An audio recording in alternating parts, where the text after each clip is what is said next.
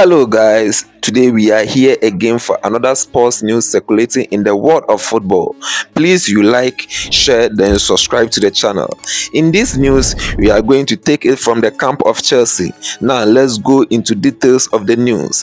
Mauricio Pochettino has told his Chelsea players to show the world that they are Chelsea FC but not Cole Palmer FC by winning against Arsenal in the absence of the forward. Cole Palmer was missing from training sessions leading up to the match against Arsenal, which raised some doubts about his availability for the game at the Emirates Stadium on Tuesday night. The absence of Palmer presents a significant challenge for Chelsea, as the young forward has been their standout player this term. But Pochettino sees this setback as an opportunity for other players to step up and display their abilities on the pitch. He said this to reporters: "It is a good challenge if Palmer is not available tomorrow. It is a good challenge for the teammates or those in a similar position. If I were them, I would be motivated to go there tomorrow and show that this is Chelsea Football Club, not Cole Palmer Football Club."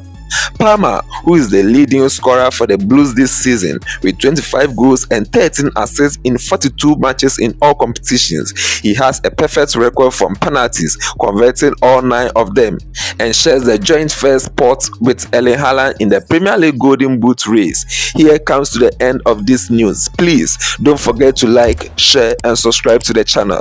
Thank you.